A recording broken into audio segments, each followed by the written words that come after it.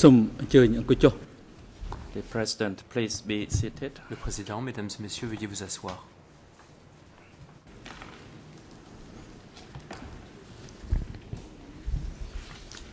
អង្គជំនុំជម្រះឡាដបងប្រកាសបន្តកិច្ចដំណើរការនីតិវិធី The chamber is now in session. Nous reprenons l'audience. We will continue to hear the testimony of the witness, Nous allons continuer à entendre le témoin, Saom Meth. Monsieur Saom Meth.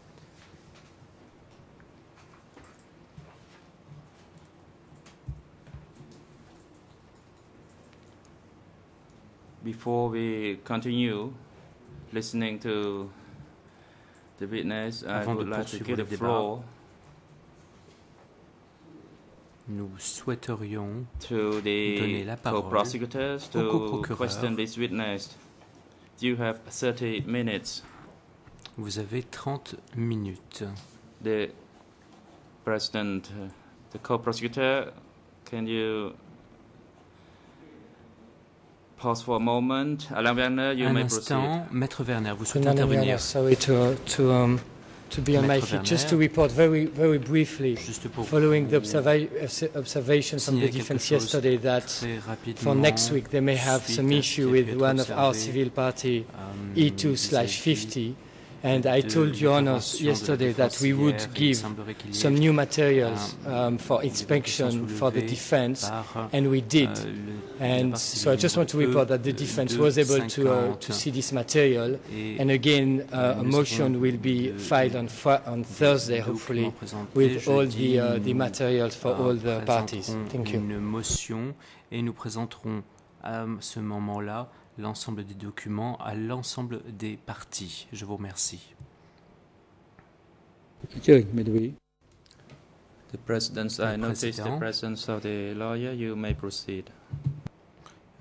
Je note la présence de អញ្ជើញបាទមានការអីសូមអញ្ជើញ Maître Fabienne The Trussen. President, the Civil Party Council, you may proceed, Je vous en so prie. that we បើសិ will ន not ជាមាន lose ការអូវឡាយ time ពេលវេលា Allez-y, de manière à ce que nous ne in perdions pas de temps hearing the testimony of this witness. et que l'on puisse passer à l'audition de notre témoin. Allez-y.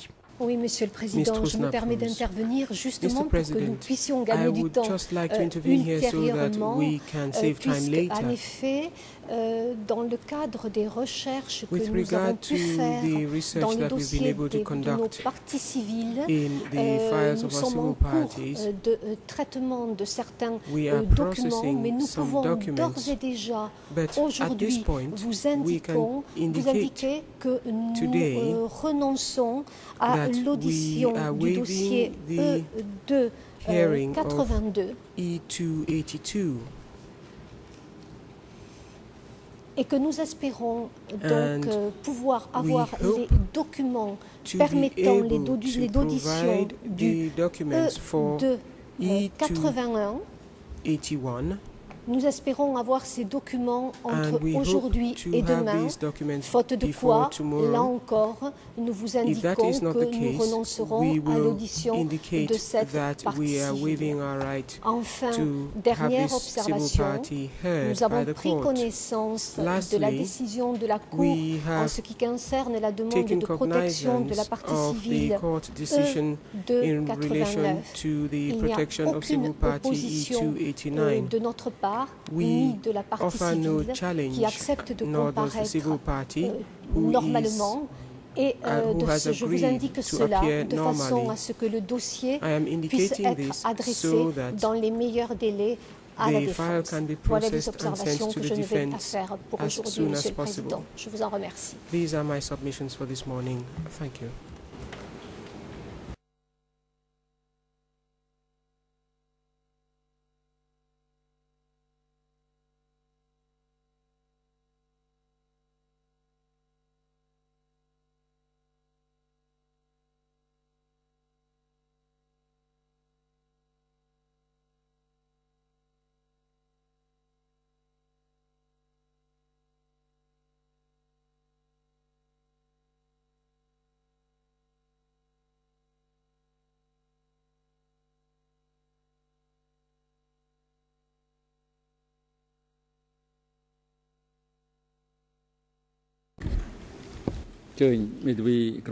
President, the Civil Party Council for Group 3, can you state again the purpose of your submission regarding the civil parties that you are representing, and which civil party statements that you wish the chamber to examine, or what you have submitted is the information for the chamber only?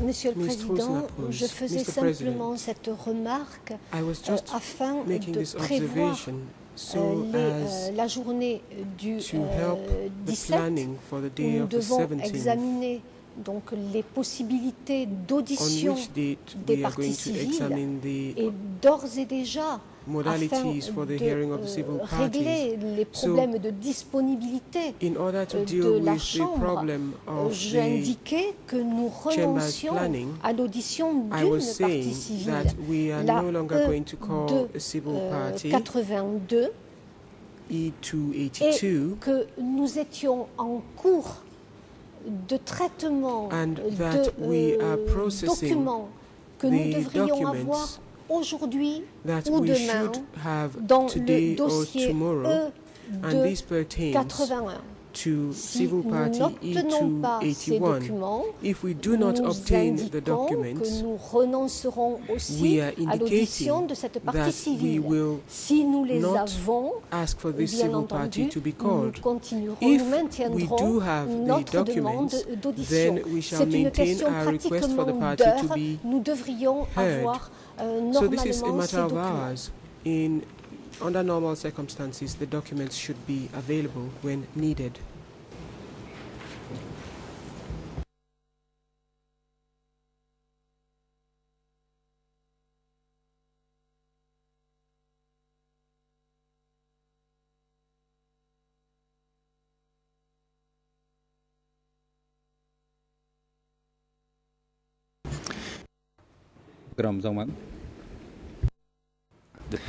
Oui, afin de bien clarifier les choses, vous nous dites que vous renoncez d'ores et déjà à l'audition d'une partie civile et que vous envisagez, le cas échéant, si vous n'avez pas suffisamment de documents à fournir à la Cour, à renoncer à l'audition d'une seconde partie civile. Peut-être serait-il plus clair de nous dire si cette renonciation pour vous équivaut à un retrait complet de la demande de constitution de partie civile ou si c'est simplement une renonciation à l'audition. Parce que je pense que les choses ne seront pas les mêmes, notamment du point de vue de la défense. C'est une simple renonciation à l'audition, Monsieur le Président. This pertains solely to the hearing of the civil party.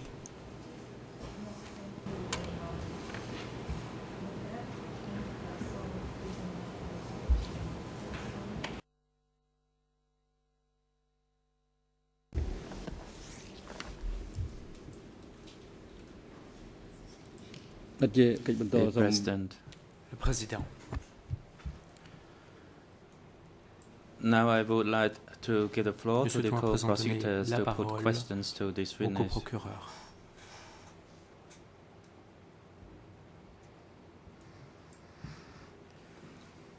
Co-prosecutor, thank you, Mr. President. Good morning, Mr. Saom Meth. My first question to you. Voici ma première question. Yesterday you described about the torture committed in the detention facility at S21 while you were guarding outside at those special prisons. Did you ever witness the torture act where a prisoner was stripped off and water was poured on the prisoner and a fan was used to cool down the water? Response. Le prisonnier. As I said, whatever I said, it was all true. Quoi que j'ai pu dire, C'était Thank you, says the co-prosecutor. In your interview with the co-investigating judges, lors de you votre audition mentioned devant les co-juges the d'instruction, vicious torture where a prisoner was stripped of clothes and water was poured, and a friend was used to cool the water. So you still stand by your on a statement? versé de l'eau sur le Yes, prisonnier et it was un true. ventilateur a I été do not utilisé fabricate it. pour le refroidir. Est-ce que vous maintenez cette déclaration? Second question, Réponse says oui. the co-prosecutor. Je n'ai rien inventé. When you worked as the Question. guard at S21, Je passe à ma did question you suivante. ever Lorsque participate vous, in training étiez, where you were lorsque vous travailliez en taught tant que about the garde à rules S21, or how to avez-vous jamais protect and eu how des to avoid the formations, prisoners from escaping and various other measures? afin de Response. vous apprendre à éviter toute Yes, évasion? of course, there were trainings, livelihood meetings, Réponse oui, il y and avait des the group chief formations, and des the unit chief réunions de would vie, give us et le chef instructions, du the groupe disciplines, nous donnait des and instructions to not allow relatives à la the discipline prisoners escape or et not to be visant given à in éviter toute to the évasion prisoners, et and visant not to à the prisoners to conduct any empêcher activities or to let aux them prisonniers die de faire or quoi to que ce go soit, freely anywhere. The menant à sa discipline was mort, very strict at the time. empêchant tout suicide Question. ou toute évasion. With the Quels president's étaient, leave, I would like to show a les document enseignements qui étaient dispensés à l'époque. P0000025 on the screen. Avec la permission The du président, president, the AV officer, can you show the document nous souhaiterions with que soit the affiché le document ZEN figurant le code number? P0000025 à l'écran. Le président, je prie le responsable audiovisuel bien vouloir afficher ce document. Co-prosecutor, Le Mr. coprocureur. Saom Meth. Monsieur This Saom Meth. is a drawing by Voici one une Nat, who was a peinture de former Van Nat, Aswan prisoner. Yesterday, You responded to Judge Lavange that you witnessed the torture by using ribbon sticks, by using electrical shock and nail pulling. Can you tell the chamber now des techniques visant à arracher les ongles. Regarding the tortures, as you mentioned yesterday, dont vous avez donné une description hier, whether you pouvez-vous nous dire si vous avez été le témoin de tels actes de torture comme celui qui est présenté sur cette peinture? At that time, the torture which was done at the place where I guarded was different from the place where the nails were pulled. Because at that location, when the prisoners were taken out to be interrogated, and when they came back, I saw the signs of nails which had been pulled. But at my locations, nails were not pulled. And the water was not poured on the prisoner. Et on ne versait pas de l'eau sur les mains du prisonnier. And what about the using of a needle to insert under the nail? Did you witness that? Pour insérer ces aiguilles sous l'ongle, avez-vous été témoin de tels actes? At that time, I did not witness it personally. I saw a prisoner was being walked to be detained at the location where I guarded. Pour ce qui est des prisonniers qu'on emmenait dans l'endroit où j'étais, à l'endroit où j'étais de faction. Question. When you were transferred to Lorsque vous avez Preso, été transféré après ça,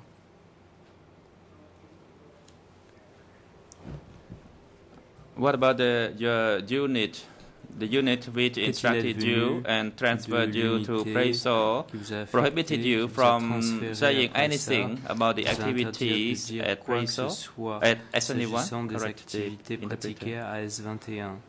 Response. N'est-ce pas? Réponse. When I was assigned to go there, I was not instructed on anything regarding the saying about the S21 activity.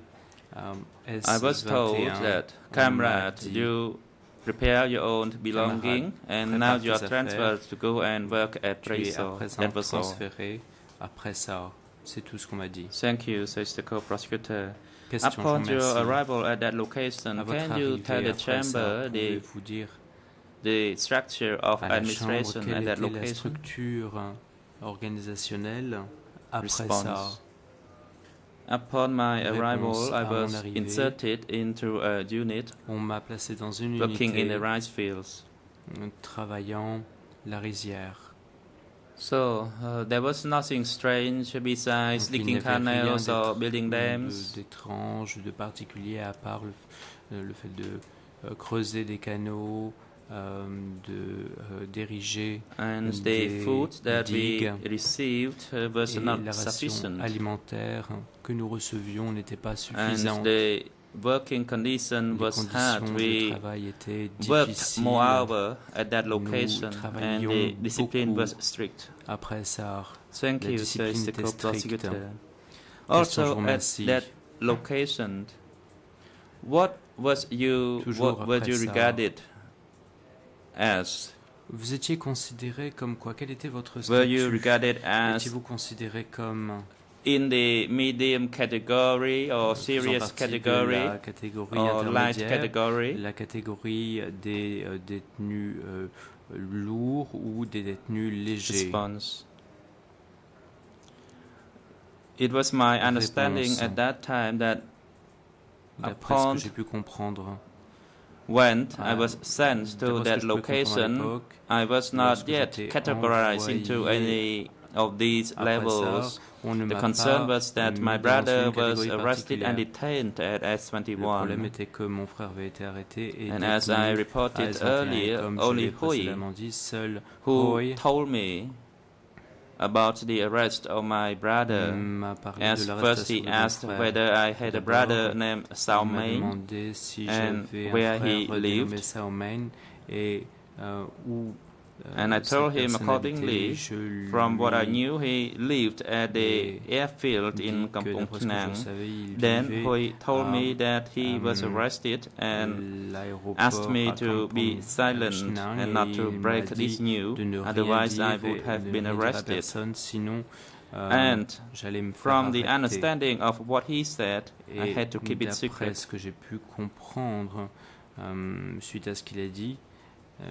That is all. J'ai compris que je devais ne rien dire. Thank you, Mr. Saom Meth. I do not have any more questions for you. Je vous remercie, Monsieur Saom Meth. And I would like now to give the floor to my international colleague. Donner la parole à mon collègue international.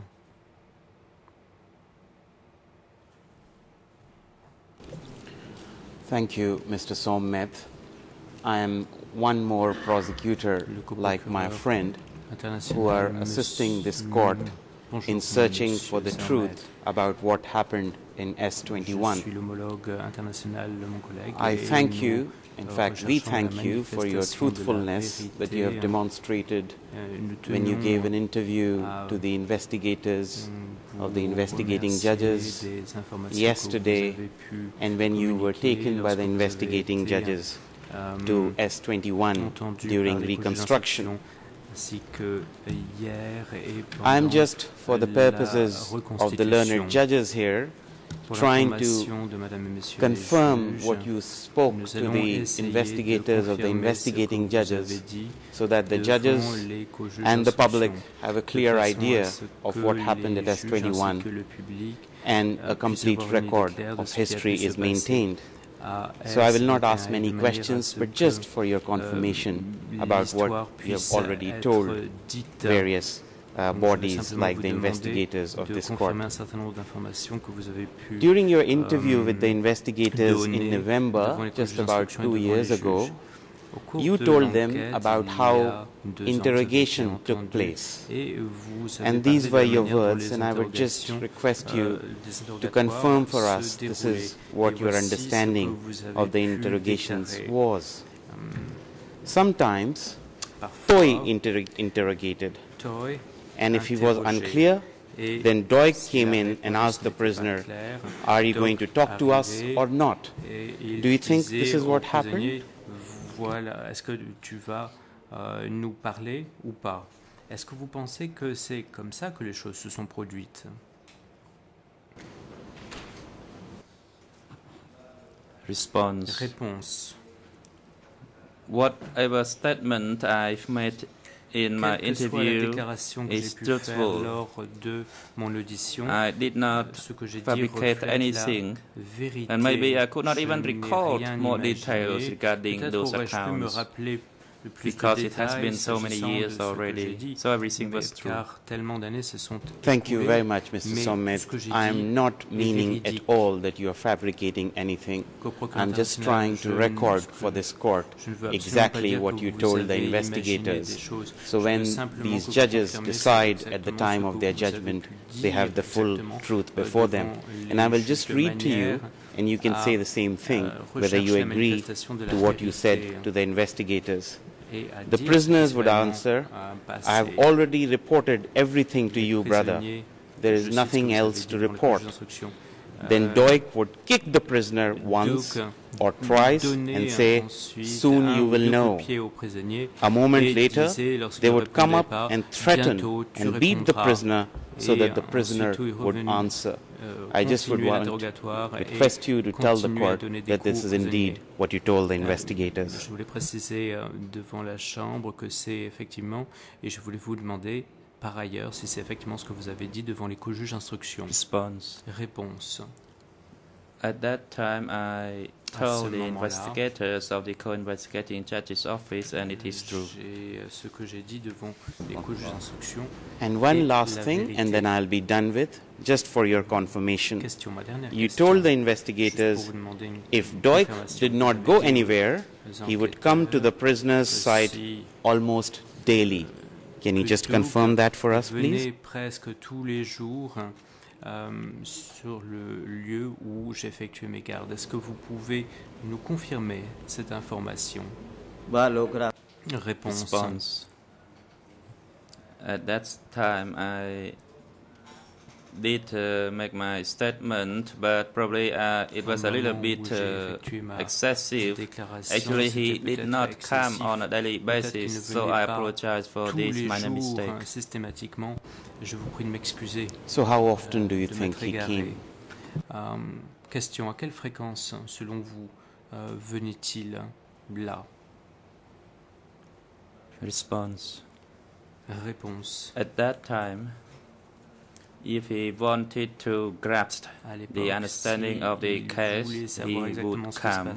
Or when he was available, he would just walk through and inspecting the prisoners' rooms. Thank you very much, Mr. Saom Meth. And I'll just recall a statement that you gave about 3 years ago to the investigators of the Documentation Center for Cambodia. I will not read that statement to you, but just extract one sentence from there and request for you to confirm that sentence. You told the investigators of the Documentation Center for Cambodia, this was in January 2003, that many foreigners, including Americans, were burned on the road west to S21. Do you recall that happening? La rue qui conduisait à S21. Vous rappelez-vous d'une telle déclaration? Response. Réponse. At that time, there was a guard who spoke about it, and I overheard it, but I myself did not witness it. J'avais entendu cette conversation, mais moi je n'en ai pas été. Did that guard tell you that he saw the burning of the foreigners? Est-ce que le garde vous a dit qu'il a vu que les corps des étrangers étaient incinérés? Response. He did not tell me personally. Il ne me l'a pas dit personnellement. But he told the people who worked with the record keeping and the documents, then I overheard it. Il en a parlé aux documentalistes et moi j'ai Thank you very much for that clarification and for your, once again, your truthfulness. Now I will ask you 3 or 4 questions. about the people who were imprisoned, whom you were entrusted to guard. There is evidence before this court that they were made to write very long confessions. Did you see them doing that with pen and paper in their rooms when you guarded them? D'écrire des aveux très complets. Est-ce que vous avez pu être témoin de cela? Est-ce que vous les avez vus écrire leurs aveux? Response: Yes, I did. Réponse: oui, effectivement. Were you also told that these people were very important people and that special care should be taken to protect them? Ces personnes devaient faire l'objet d'attention tout à fait particulière pour les protéger. Response. Réponse. The chief of the team le chef d'équipe and told us that the prisoners were important people and that we had to take special care. Que nous devions être particulièrement vigilants.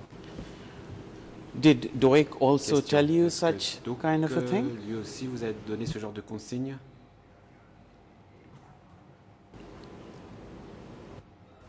Response. No, he didn't. Non. But the chiefs of our team de notre équipe told us about this. Qui nous a donné ces consignes. I believe that these kind of instructions or advice could have been passed down from him to the chiefs of our team. Notre chef ait lui-même reçu ces consignes d'en haut. Do you remember any prominent figure or any names of persons that you guarded or your colleagues guarded in that special prison? Que vous auriez surveillé ou que vos collègues auraient surveillé à la prison spéciale?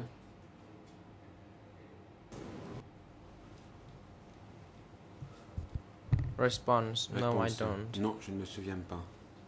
Because at that time we were not allowed to know this even among our guards. Les noms des détenus, même entre gardes. You were chosen for this very important task of guarding special prisoners. Do you think you were chosen for some special quality that you had over and above other guards who were guarding ordinary prisoners? Vous placez au-dessus d'autres gardes qui surveillaient des prisonniers ordinaires?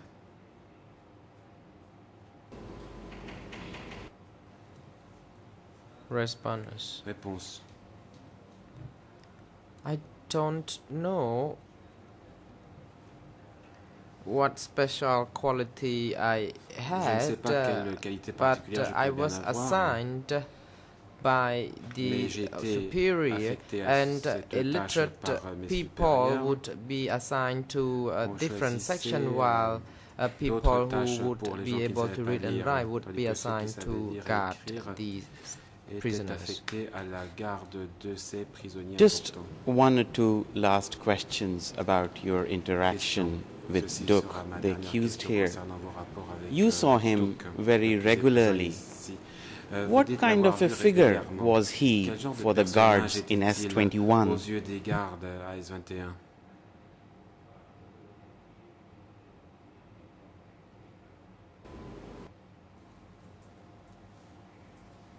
Response. Réponse. I cannot tell anything about his characteristic back then. Did the guards and even your superiors fear him? Were they afraid that if they did anything that annoyed him, they may be punished? Ne plaise pas à Duk, il serait puni?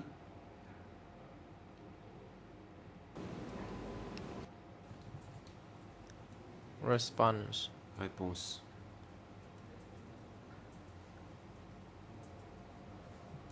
Of course, I was afraid bien of sûr, him. Je le craignais. At the messenger unit, which consisted of about 50 people, after all, only 4 to 5 people remained. The rest disappeared gradually, and we could not see their faces during meal times any longer, so I started to fear him. Et j'ai commencé à avoir peur, à le craindre, oui. How was he when he talked to the guards? Was he smiling? Comment Was he quand il s'adressait aux gardes? arrogant? Est-ce qu'il souriait? Est-ce qu'il était arrogant?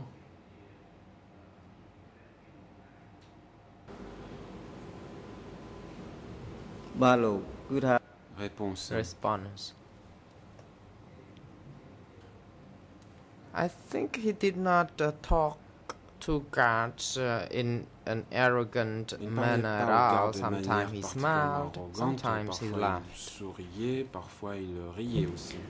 Did you see anybody higher than Doik in S21, and especially coming to the prisoners, the special prisoners whom you were guarding?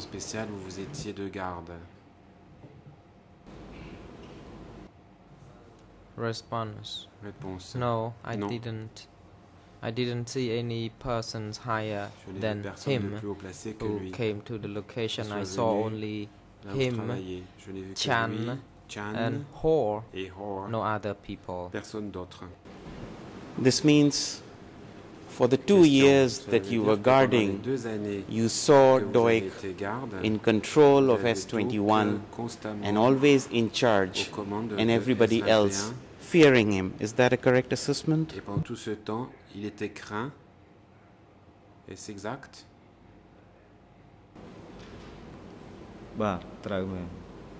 Réponse. Response. Yes, it is correct.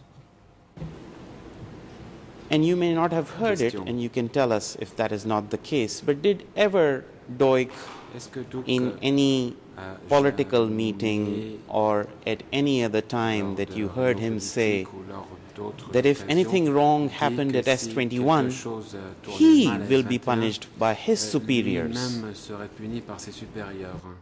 Et si vous n'avez pas entendu dire ce genre de choses, vous pouvez nous l'indiquer.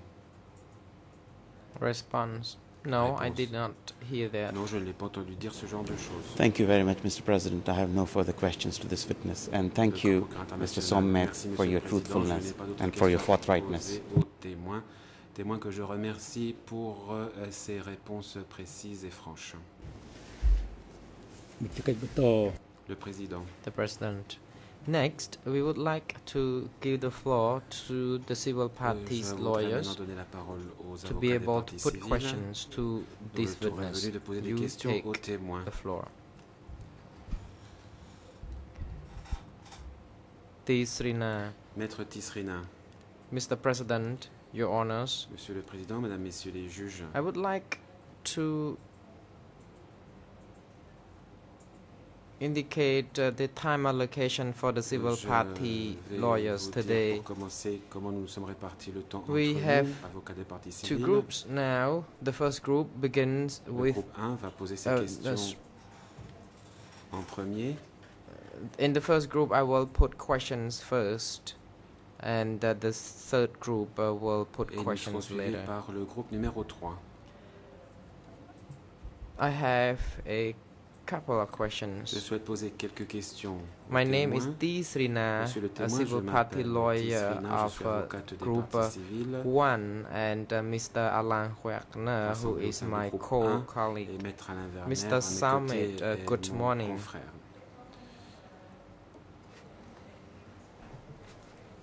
I would like to seek clarification from you in relation to the statement you made les déclarations que vous avez faites on the 28th of November 2007 with ERN 00163653 in Khmer. In English, 00163663. Before the co-investigating judges, you responded that according to what you remember during the time you were on guard at each room, whether you heard the any screaming from the detainees, and you said that you heard detainees cried for help and begged that the interrogators stop beating them and that they did not want them to beat them. Do you stand by your statement? Est-ce que vous maintenez ces déclarations?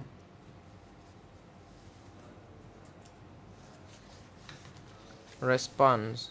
I do stand by my statement that I made before the co-investigating judges. May I also seek another point of clarification, said the prisoner.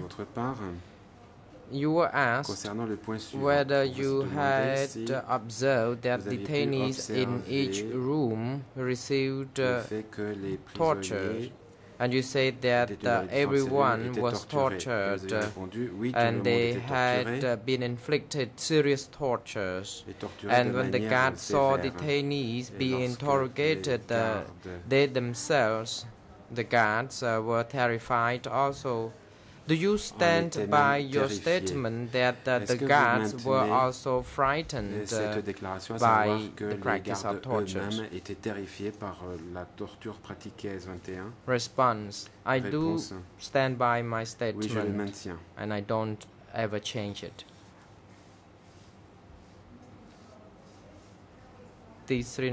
Next question. Yesterday you indicated in relation to Toi.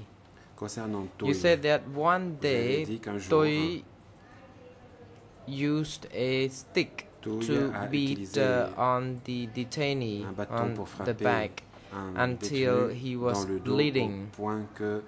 And then Toi used other instruments of torture, including the electric wire to attach to his earlobes to electroshock the detainee until he passed out, and when he regained consciousness, then Toi reinterrogated him.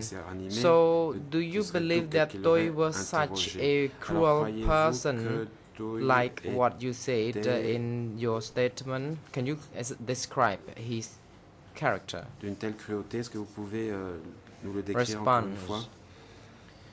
Réponse. What I have said earlier ce que j'ai dit is true. Est conforme à la vérité. And in such interrogation, violence could not be avoided. La violence était inévitable dans ces interrogatoires. Tisrina, I just would like you to tell us about the personality of Toi. Was he an arrogant, a cruel person, or just a normal individual? Ou était-il une personne normale? Response. Toi, who was the interrogator, was not a usual person. As an interrogator, he was very cruel. Il n'était pas quelqu'un d'ordinaire. En tant qu'interrogateur, il était très cruel. Tisrina, do you know whether Toi had any relationship with Deutsch, the accused? Avait des contacts quelconques avec Duc, l'accusé? Interrogators and Deutsch relationship is not known to me. Non, je ne sais pas quel genre de contact il y avait entre les interrogateurs. Question. While Toi inflicted tortures on the detainees, do you know that Deutsch was satisfied with such acts? Satisfait du genre de torture que Toi infligeait aux prisonniers? I have no Réponse. idea. Je n'en ai aucune idée.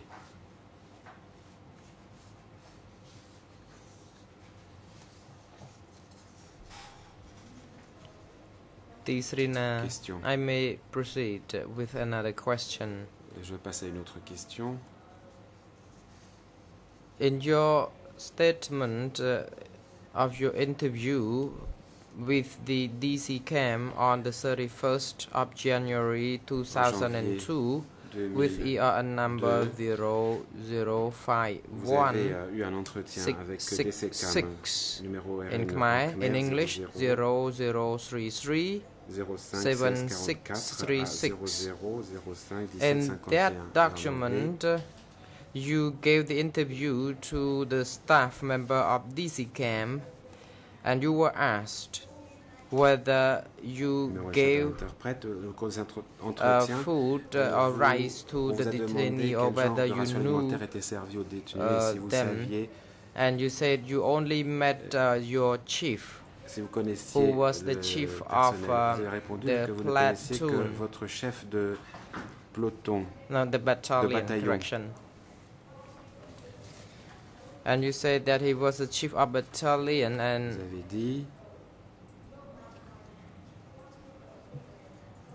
donc connaître le chef de bataillon. The chief of battalion 703, and il s'agissait du 703e I was bataillon. his former messenger. Vous avez indiqué, and when I witnessed such thing, I was in dismay. Et lorsque j'assistais à I was afraid I would be trapped in the same situation when network was to be discovered. Quand on découvrirait My question is, un réseau. what Alors, la happened question to que je vous pose est celle-ci. P when he was arrested and sent to S21? Et envoyé à S21. Response. Réponse. At that time I forgot, but now with this kind of refreshness, and I can recall that P was the chief of my unit, Unit 303, and it was during the war time, 74-75, and I saw him under the wooden house, and then I left because I was afraid that I would be implicated because of my association with my chief. And then when he was, I believe that when he was tortured or interrogated, it would implicate me, and I think I remember this memory. Question. Do you remember any staff from 703 who worked at S21? Response. There were people from 703 who worked at S21 because the messenger unit consisted of all people from 703, and they were mixed up with the people from the west and from Kampong Chnang. But actually these people had already been working in the unit before we came. Tisrina, do you know that the majority of staff members from Division 703 were smashed at S21? Response. I know that a lot of people from 703 were smashed, but we only learned from one another. We did not witness the execution because the chief of the unit would tell us that people from 703 have already been taken in and taken out. Tisrina, do you know how many people from 703 were executed? Response. No, I don't know, because I did not fully observe the numbers of people who were killed. Question. When you were told that all people from 703 have already been brought in, did you seek any clarification from the person who told you about this? Why people from 703 were all arrested? Response. No, I did not seek any clarification from my colleague because it was the rule at the location that we were not allowed to communicate with one another. Tisrina, yesterday you indicated in the hearing that there was a small incident in relation to the staff member of S21 who left a scarf near the window, and then he left, and that the detainee took the advantage of the opportunity to grab that scarf to attempt suicide. But then you was quick to be there, and that the attempt was failed, and that you try to help conceal the secrecy in order to avoid any prosecution on that guard. Did you say that? Que le garde soit inquiété. C'est bien ce que vous avez dit? Of course, I did. Oui, yes. C'est ce que j'ai dit, effectivement. Tisrina, did you intend to help the guard? Vous avez ainsi essayé d'aider ce garde? Response. Réponse. Yes, I did. Oui, effectivement. Because if I did not help to hide these incidents, that guard could have been jailed or could have been refashioned or re-educated. Soit interné à son tour, soit envoyé en rééducation. Tisrina. Question. I would like to ask a question in relation to Hoi.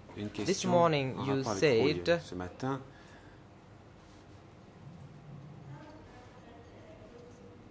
you said something about Hoi. Vous avez dit was it true that Hoi helped you Hoi vous a aidé when he sent you to the rice fields?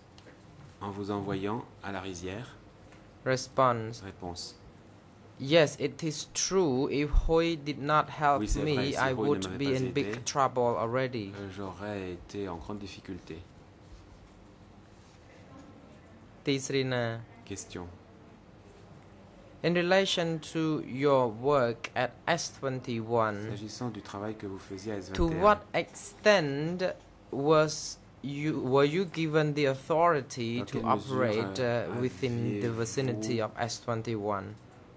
Le pouvoir. The response. Could you please repeat your question? I don't understand it. Réponse. Je n'ai pas compris votre question. Veuillez la répéter. Tisrina, thank you. I will try my best to simplify the question. Regarding the power or authority you can exercise at S21, did the upper echelon of your superior delegate any kind of power to you to operate to the extent at S21? L'exercice de vos fonctions à S21. Response. Réponse.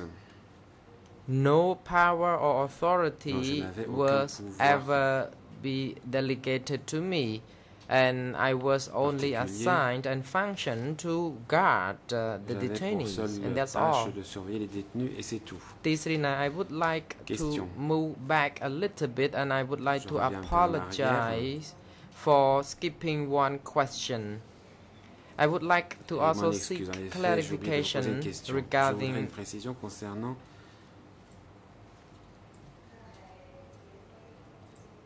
the help of Hoi, who tried to help you by sending you to work at Presaw. At that time, Hoi could help you, of course. But was it possible to help the other people in general at S21 at that time? For example, by way of sending you to the field, as an example, as what Hoi did to you. Par exemple, en vous envoyant à la rizière comme Hoi l'a fait. Response. Réponse. Hoi helped me with that, but I did not know whether it was possible for him to help the other. But of course, he did help me. En tout cas, dans mon cas, il l'a fait.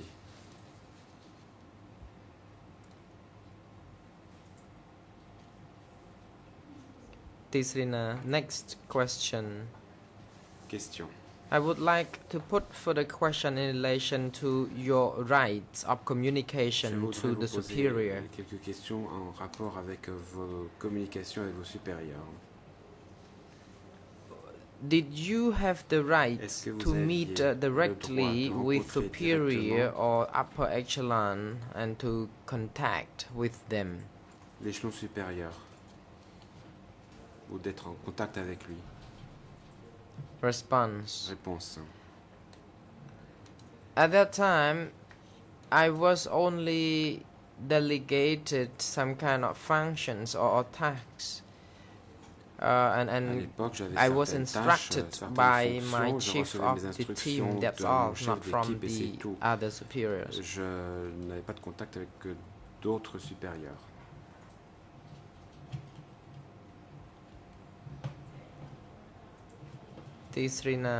Question.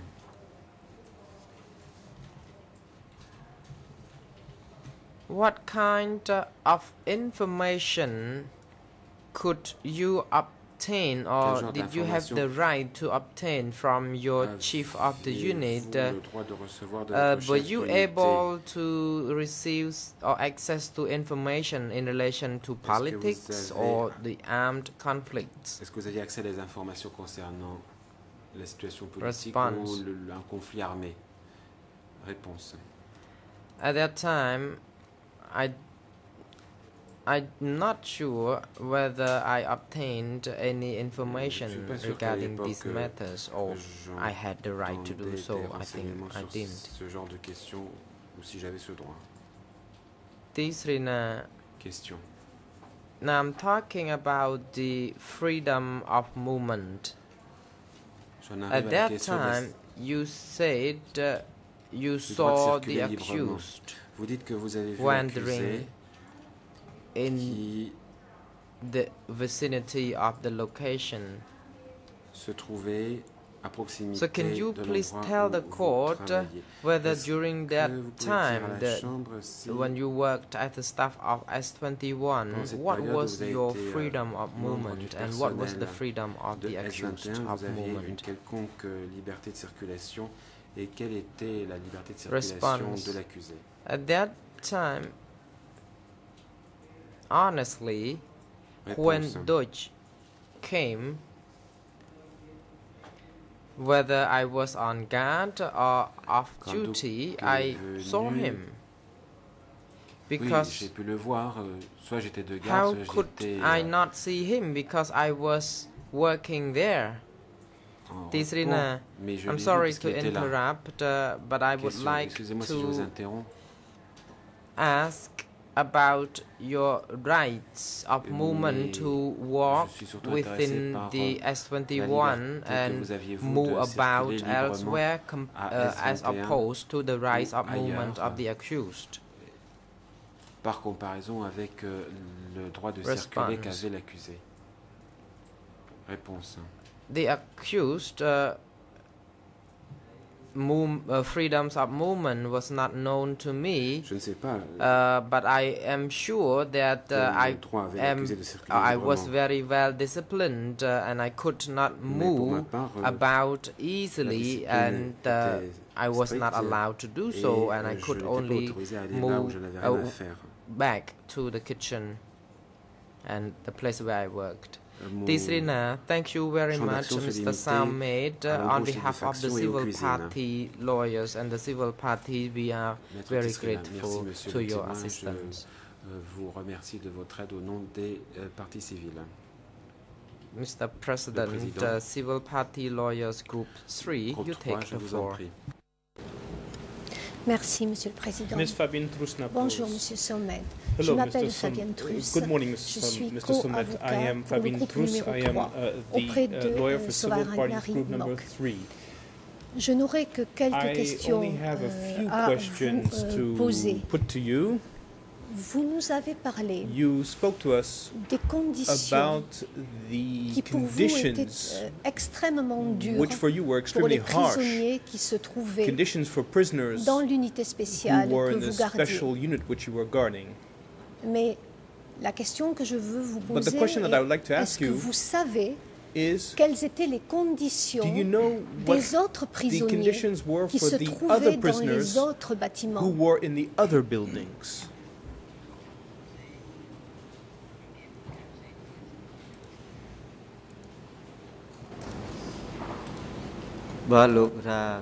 Response. Réponse. I did not know what happened to the other people in other buildings. Je ne savais pas ce qui se passait vis-à-vis des autres personnes dans les autres bâtiments. vous n'en discutiez pas avec les autres gardiens? Did you not discuss this with the other guards?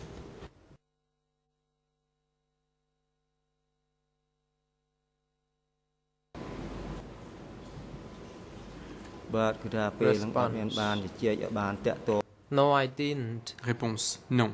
Because je n'en the discutais pas. Discipline was very strict when we were supposed to guard the detainees. Then our duty was to guard the detainees, affectés à la garde des prisonniers.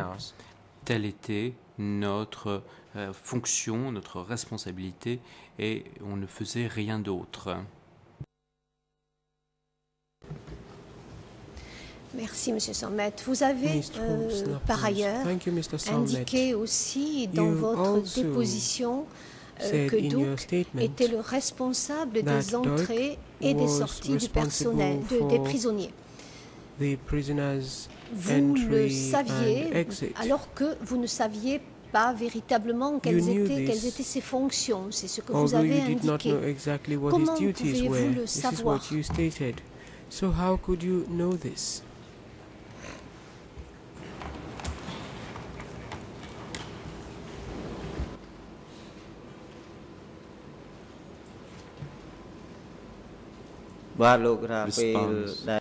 Réponse.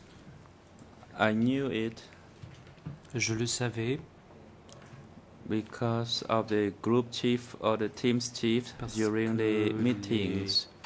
During the meetings, we were told the planning was coming from Brother Dutch.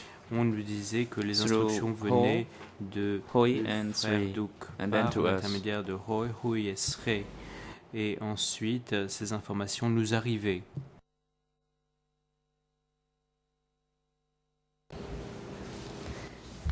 Vous avez aussi indiqué que vous avez assisté à des scènes de torture parce que pendant votre garde, vous regardiez par une lucarne ce qui se passait dans les cellules.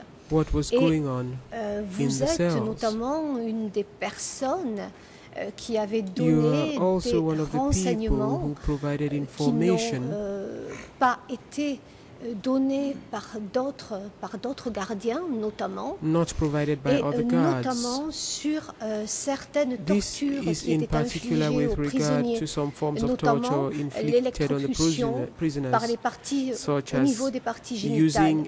Est-ce que vous pourrez confirmer cette déclaration et nous donner des précisions? Comment vous avez vu ces scènes exactement et combien de fois vous avez pu entrevoir ces scènes? Could you also tell us on how many occasions you were able to see what was going on?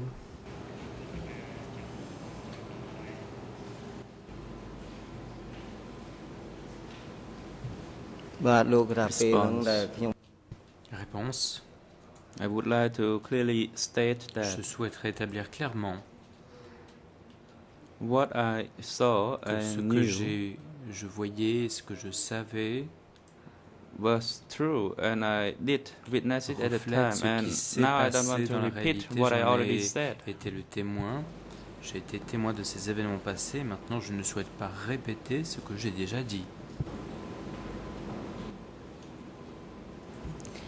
Je vous remercie, vous avez confirmé donc une nouvelle fois et ça me paraît important car vous êtes en effet le seul à avoir donné certaines de ces précisions. Je voudrais par contre alors là vous poser une question qui est plus personnelle. Qu'avez-vous ressenti quand vous avez appris que votre frère était arrêté?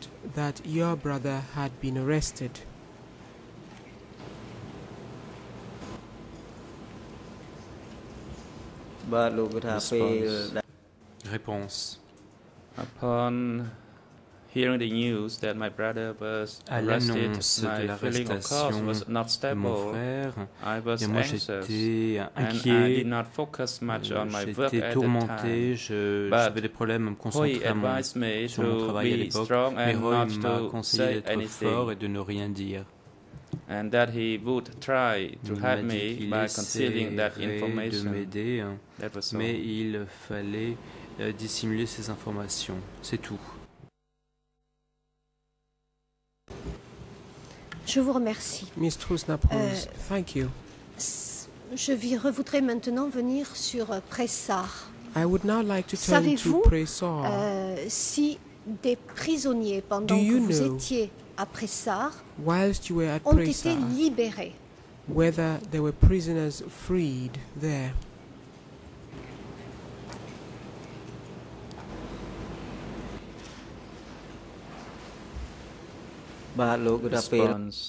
Réponse. When I went to stay at Pressar, it was difficult for me to clearly see which location was for the prisoners or which were the prisons itself, because my main focus at the time was to work in the rice fields. La prison elle-même, parce qu'en fait, ce que je devais surtout faire à l'époque, c'était de travailler à la rizière. Je vous remercie, Monsieur Saom Meth, et je n'aurai pas d'autres questions. Thank you, Mr. Saom Meth. I have no further questions for you.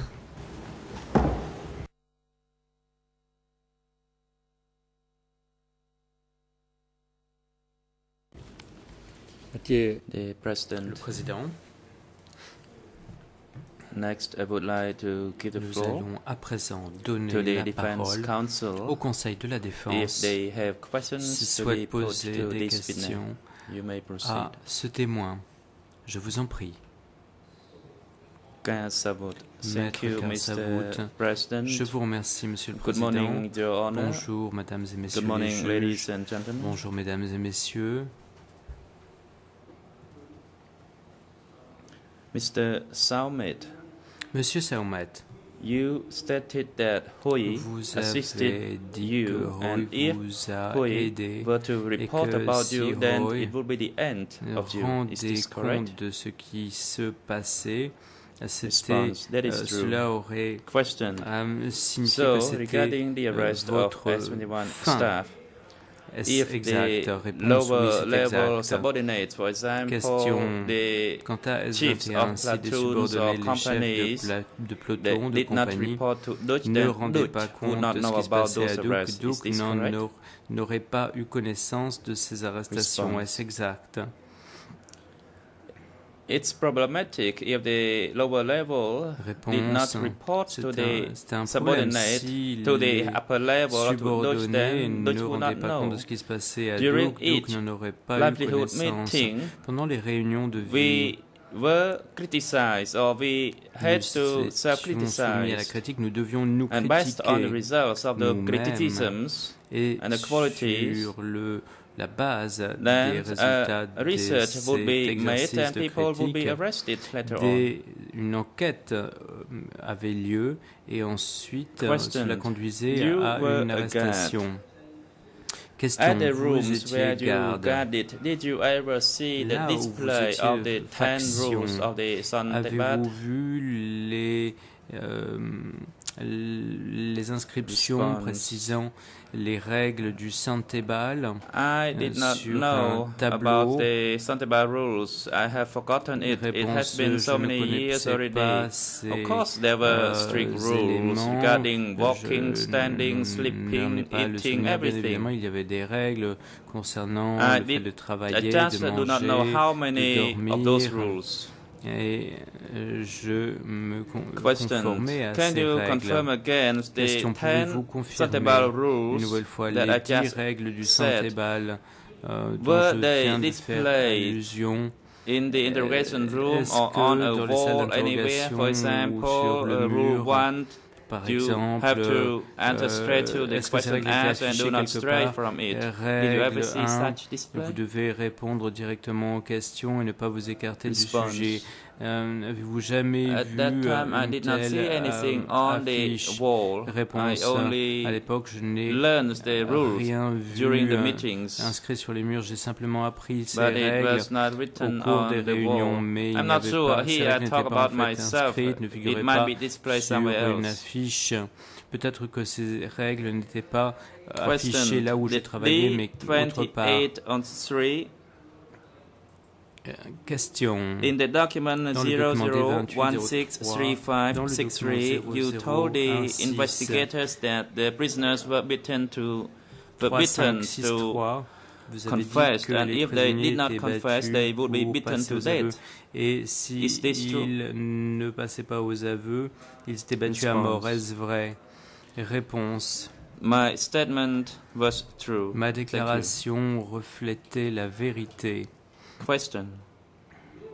Question. Did you ever see an interrogator jamais vu un interrogateur torturer un prisonnier à mort?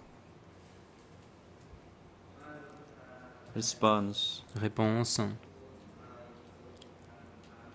The interrogator did not beat a prisoner to death. Once the interrogation was complete, the prisoner would be taken out. Of course, they were tortured during the interrogation, but they were not dead. Pendant les interrogatoires, mais les prisonniers n'étaient pas morts. So your Question. Donc, votre déclaration investigators that if a prisoner did not confess, the prisoner would be beaten or tortured to death. And now you clearly state to the chamber that during the interrogation, a prisoner was not beaten to death. So are you standing by your statement you just made before this chamber or the statement before the investigators? Maintenez-vous la déclaration plutôt que vous avez faite devant les co-juges d'instruction? Réponse. At that time, I made a statement to the investigators and I stand by my statement. That was the opportunity for me to speak, and now I don't think I have that same opportunity before this chamber. Occasion Question. So you do not stand by the statement you just made before this chamber, and you stood by the statement before the investigators. Et vous maintenez la déclaration faite devant les co-juges d'instruction. Au document D28 par fraction 3, la cote ERN 0016353660. A prisoner was received the electric shock and became unconscious. But if a prisoner was beaten, then that prisoner would not become unconscious. Can you explain to us the difference? Pouvez-vous nous expliquer la nuance? Response. I would like to tell you clearly that when a rattan stick was used, that a prisoner was never unconscious. But if a prisoner received electric shock, the prisoner would become unconscious. That is all. Si un prisonnier recevait des chocs électriques, celui-ci perdait connaissance. Voilà, c'est tout. Question. You worked Question. at Vous avez travaillé à S21. Did you know the S21 medics? If so, were there any female medics or child medics at S21? Personnel de sexe féminin ou des enfants membres du personnel médical? Medics, I only knew 3, and he was male, of course, and he frequently came to the special prison. I did not see any female or child medic. There might be those child or female medics inside the compound. Peut-être que cela pu être le cas pour ce qui est des femmes. Question. Vous Did you ever see Dutch killed any prisoner with his own hands? Tuer de ses propres mains un prisonnier? Response. I never saw him kill anyone. Je ne l'ai jamais vu tuer quelqu'un ou qui que ce soit. Thank you for your statement that you never saw Dutch killed anyone. Votre déclaration selon laquelle vous n'avez jamais vu Dutch tuer qui que ce soit. Did you know if there were any senior leaders above Dutch and issued orders to Dutch? Haut placés qui donnaient leurs instructions à Duc, à savoir, est-ce que vous saviez s'il y avait des supérieurs de Duc? was just an ordinary combatant, I would not know anything about the senior people above Dutch. I guarded the prisoner inside the room, and I would not know anything about any senior people above Dutch or their visits. I only saw Dutch and Chan at that office. Je ne voyais que Duke et Chan à S21. Question. You were a guard. Vous étiez Did you garde. ever receive any direct order from Dutch? Reçu d'instructions directement de Duke. Réponse. My duty was not directly ordered or assigned by Dutch. It was assigned by my team chief during that period. Sur instruction de Duke. C'était le chef de mon Thank you équipe for qui saying me that donnait you ces never instructions. received direct order from Je vous remercie d'avoir déclaré que vous n'avez jamais reçu d'ordre direct de Duke. At that time, I mean, at the time that you stood guard at S21, were you satisfied with your guard duty? De votre travail? Response. I would like to tell you Je clearly voudrais that clairement préciser in my mind, I was not satisfied with my work at all because people were arrested and killed. So inside my mind, that was the truth. But outside, I would not display this feeling, otherwise I would be arrested. Thank you for saying that you was not satisfied with your guard duty at S21, as the rest of the other guards previously testified before this chamber. Now, gardes qui ont précédemment do you regret your été entendus devant guard cette chambre duty as you did vous at n'étiez pas satisfait de S21? votre travail? Response. People who used to stay together and work together, of course, there was a regret. Because we could not understand if there was any reason for their arrest and detention. Nous ne comprenions pas les arrestations. It is my understanding that they would not, they should not be arrested. It's like using a cow or an ox and then kills that cow or ox. Si on tuait un bœuf Thank ou you une for vache, saying that you was not satisfied with your duty at S21. My next question is, if you were not satisfied with your work at S21, why did you not attempt to escape? À ce moment-là, si vous n'étiez pas content, pourquoi n'avez-vous pas essayé de vous évader ou de vous échapper? Fleeing? Where you want me to flee? Outside there were walls. Inside there were walls. Where do you want me to flee? And if I were to successfully escape, then my parents, my relatives at the native village would be arrested and brought to that prison. They would be killed, that's all. Auraient été arrêtés dans mon village et auraient été tués, c'est tout. The staff or the guards who guarded S21 travaillaient à S21. Can you tell us whether they were not satisfied with their work and they stay there because they had nowhere to run to? Et qu'ils ne s'échappaient pas parce qu'ils n'avaient nulle part où aller? I could not speak on their behalf je ne peux parler en leur nom because at that time nobody trusted anybody. Personne if we were to trust each soit. other, that would not have happened. Thank you, Mr. President. I do not have any question for this witness, and I would like to give the floor to my international counsel. Donner la parole à présent à ma consoeur internationale. The International Defense Council, you may proceed. Au Conseil international de l'accusé, je vous en prie. Je vous remercie, Monsieur le Président, mais la défense n'a pas d'autres questions à poser au témoin. But the defense has no further questions for this witness.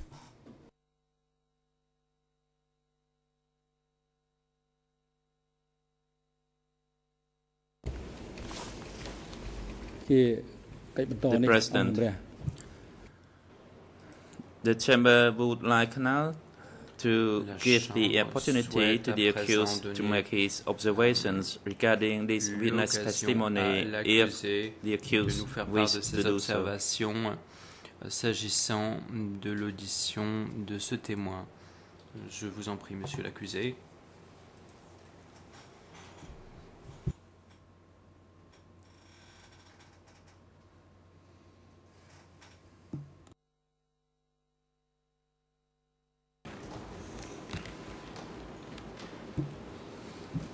Accused. Mr. President, Monsieur le I would Président, like to dit l'accusé, clarify je that souhaiterais préciser I que have never known this comrade Meth. je n'ai jamais eu During connaissance the du camarade Meth. confrontation raised Pendant by the la co-investigating confrontation judges, I organisée par les knew Meth juges was a younger d'instruction, brother je of savais comrade que Main. Meth due était to le the frère physical cadet de camarade appearance. Main, et ce parce que je pouvais établir And that des similarités he physiques entre was ces deux personnes. A member of the S21 staff, a member of the special force, des forces working spéciales, du outside. personnel de 21, And when travaillant I saw à the face l'extérieur. of Meth, Et I lorsque was j'ai vu shocked le visage de Meth, and j'étais regretful choqué, that May and his wife plein de Boone, who regrets, died at S21, que and that I had a sa pity femme, on Meth, Peun est who was décédée à demoted S21. from a guard Et at j'ai eu S21 pitié, j'ai ressenti la pitié pour and Meth, was later transferred qui to était work in the qui rice a fields. été écarté de That S21, was qui a my été feeling envoyé for travailler comrade la rizière. Meth.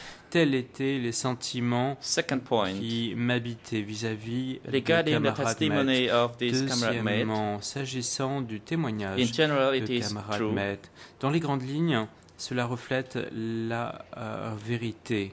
However, Cependant,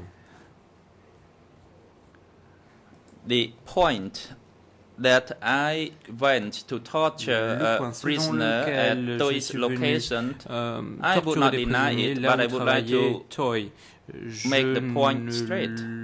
Je ne l'aurais pas nié si je l'avais fait. Cependant, In my j'aimerais role as the établir les choses chairman très of clairement. En tant que S21 directeur and de the S21 serious crimes to my understanding, et that vis-à-vis is des crimes the political graves, indoctrinations à that I savoir provided to those l'endoctrinement people. politique For que example, the 18th prodigué February à ces personnes, à 1976 savoir, document s'agissant du document du 18 février 1976, I brought in the city resistant forces and then eliminated their existing views and indoctrinated them with the views I got from that document. So with the view of the criminal intent of the CPK, and that I had to give them instructions that anyone who was arrested by the party had to be considered the enemy, and that was the most serious crime that I committed, and that I am responsible for then more than 10,000 lives lost at S21. In addition to my acknowledgement, I also wrote what I thought, de ce que j'ai reconnu, j'ai écrit, and that I couché sur le wrote papier those ce que j'ai documents to pensé, my superior, and of course those documents were written by me. Bien évidemment, c'est moi qui étais And that l'auteur de ces was documents. my crime Et on the tel a été mon people crime who were vis-à-vis not des yet decided to be arrested by Anka, dont and la I répression was n'était the pas encore one who décidée par Anka, et initiated. moi j'étais So celui these are the qui two était focal à points l'origine that I would de like to raise. cela.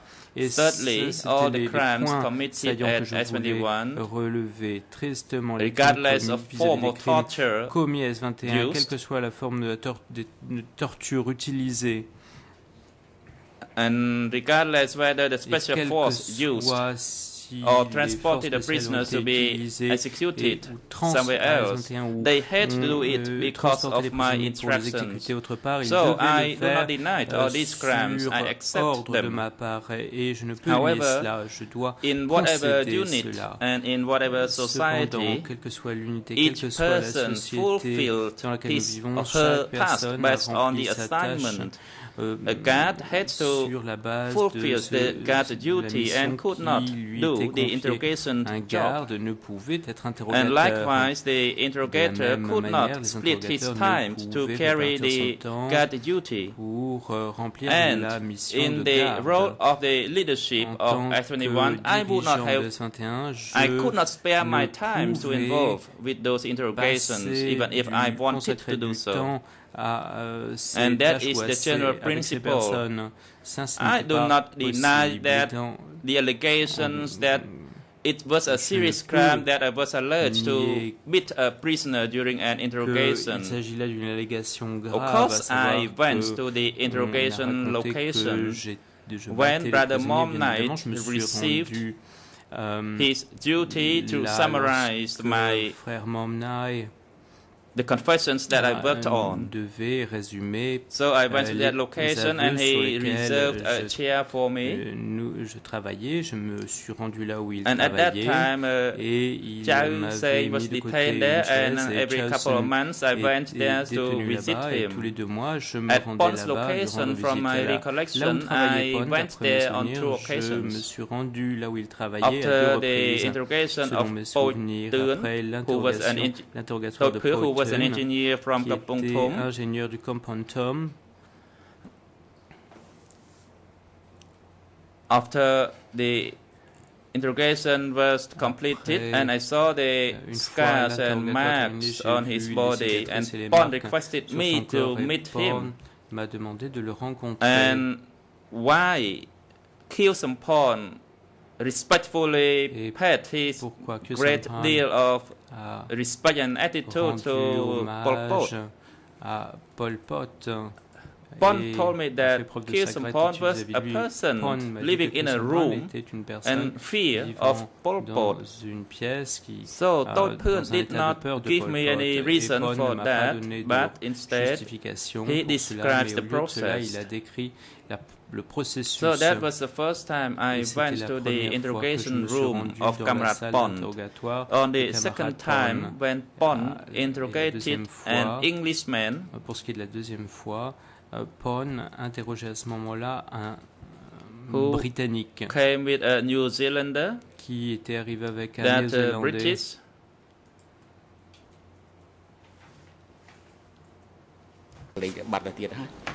I could not recall his name. Je ne peux pas me rappeler de son nom. So that Briton came along with a New Zealander, and Pon told me that he was very humble and he behaved like a Cambodian.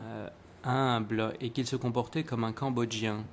And the New Zealander, Amil, was there, and when I went to see him, yes, he was humble and docile. So that was the second occasion I went to visit Pon's place. I never went to Toi's place.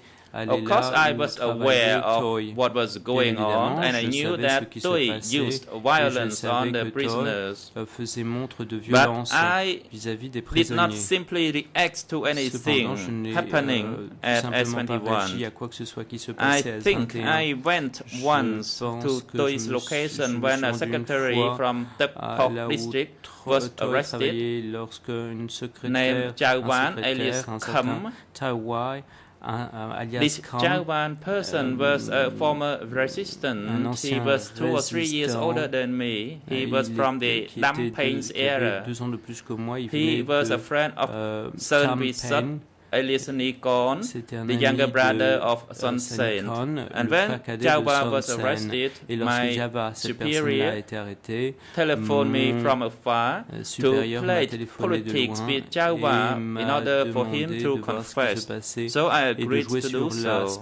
And from my recollection, Chao Wan even wrote that I went to meet him and that he was waiting for me in his confession. But I don't want to talk about his confession before this chamber now. But I believe it was mentioned in his confession. Cet épisode a été mentionné dans ses aveux. Also, this Kham, Chao Wan alias Kham, Kham was the revolutionary name of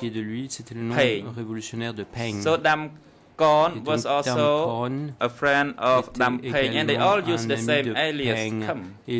So I believed I went once to Toi's location, but in general I did not go. Mais en règle générale, je ne m'y rendais pas.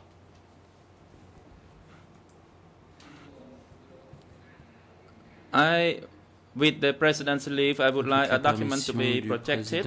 That is the TOEIC record with the EAN 00 de TOEIC, un document qui figure à la cote 077153 on the document regarding myself and TOEIC. C'est un document qui me concerne, qui concerne TOEIC. Every officer, can you project the document with the EAN 00077153 on the screen? 0771153.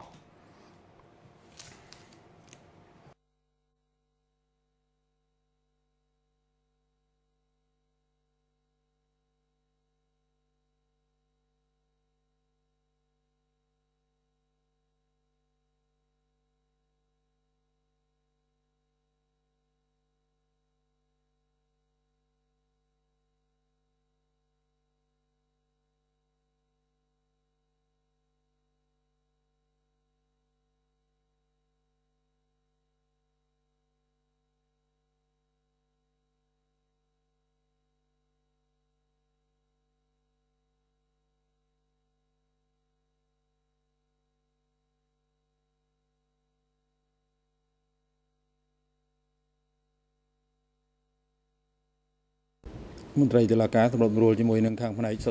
President, the court official is now instructed to check with the AV unit whether the document can be protected. Ce qu'il en est.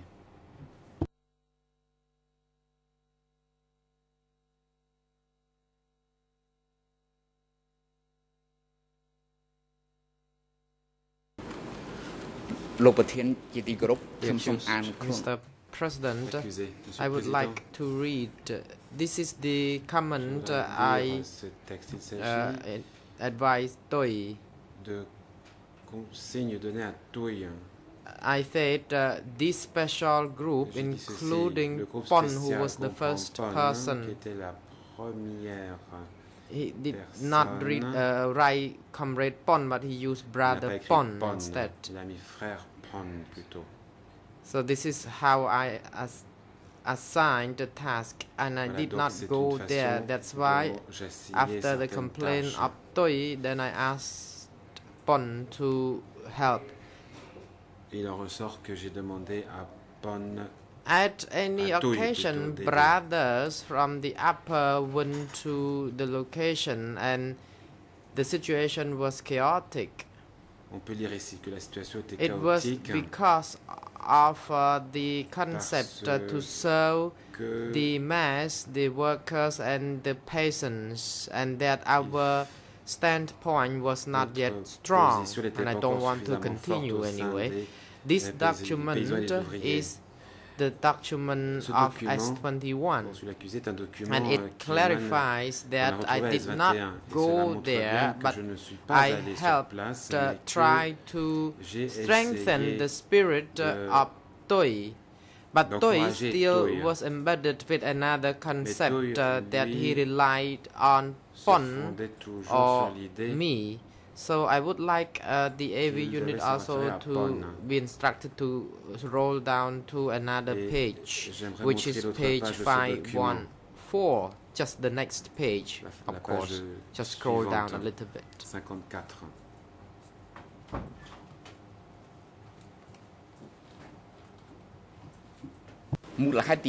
The second reason, so there were 7 points.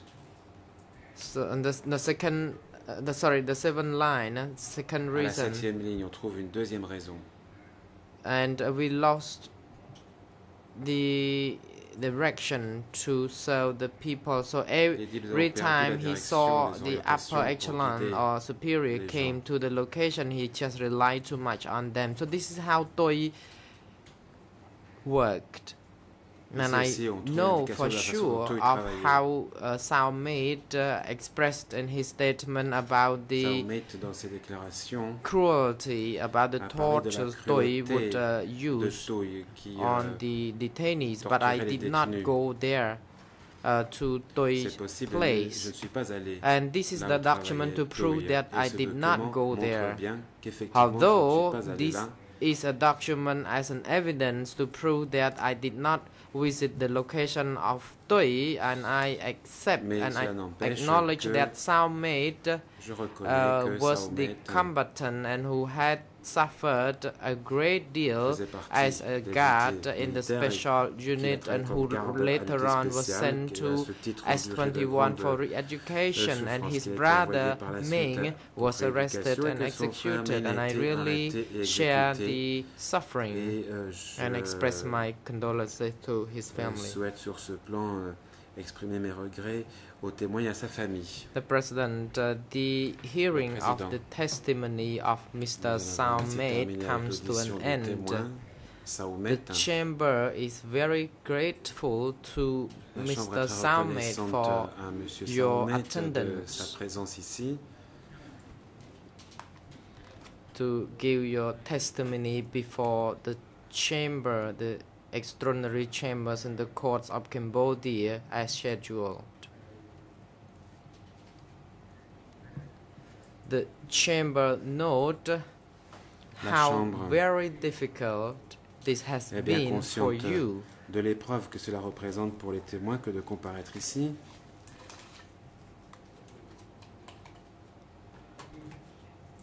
It is very difficult because you have faced several questions put by the parties who have the right to put questions to you during such proceedings, and the questions have already been put to you, and as you already indicated in the session that your testimony is not as fresh as it would have been before the Office of Co-Investigating Judges. However, the Chamber has noted that you have doing your best to respond to all the questions put to you as needed.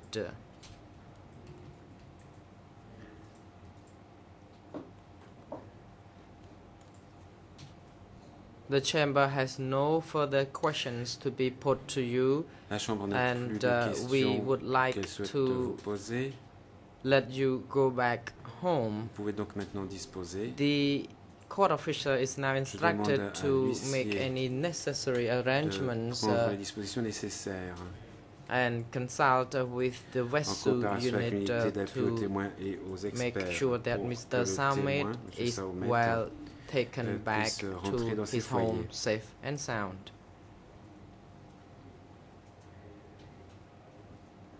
Since it is now time to take adjournment, we'll take the adjournment now and resume at 5 to 11. Et reprendrons à 10h55.